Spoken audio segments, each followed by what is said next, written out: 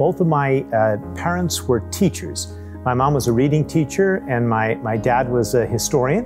I always had a love for books and a sort of entrepreneurial spirit. I wanted to combine those somehow, and I thought to myself, it would be great to open a bookstore.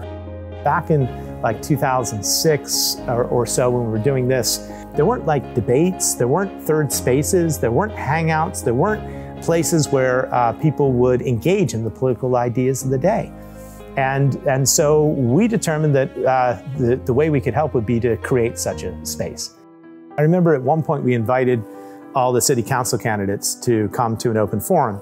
And at that time there was a Reed team and there were other candidates basically. And if you were on the Reed team, you didn't go, you declined the invitation. And if you were another candidate, you would go. And it was just strange basically to me to have a political culture where you were basically told, this is who you vote for, and that's that. You don't get to question them, you don't get to talk about issues or policy. I ended up getting appointed by Linda Thompson to the Harrisburg Authority. It was right at the end of the Reed regime when everything was clearly about to come crashing down. I began to see the receipts and other things which truly horrified me. I mean, I saw what was clearly a paper trail of transactions in which basically generate fees to political friends of the mayor. People may come and go in the authority and claim that, well, they didn't realize this, they inherited something, but the mayor knew. And that, on the surface, is what makes this criminal. The whole thing was absolutely unbelievable that I realized what a house of cards it was. And it was a disaster. And I was very deeply concerned about the direction the city was going. So I ultimately decided to run. Harrisburg will turn the page. We will overcome the crisis that has embarrassed and frustrated us for too long. The goal was to build back the city's finances, to eliminate the corruption, and to slowly get the city back to some degree of normalcy.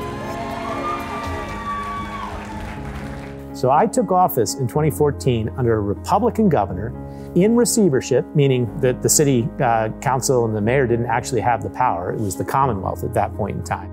I remember there's just this huge stack of bills. The city owed millions of dollars in bills to people. It couldn't make payroll. It couldn't pay its debt.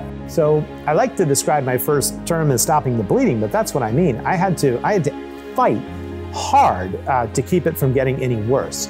Morale, as I say, was at an all-time low. It was very, very difficult. And the only thing that was going to work was going to be slow, steady, competent leadership that would begin to give people faith that they would get paid. We pinched every penny and we turned it around. We got our first surplus, meaning we took it out of deficit.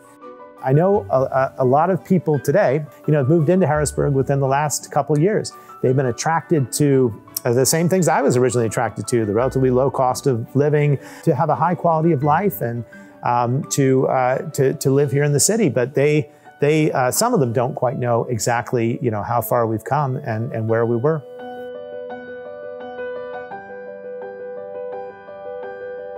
I'm Eric Papenfuss, and I approve this message.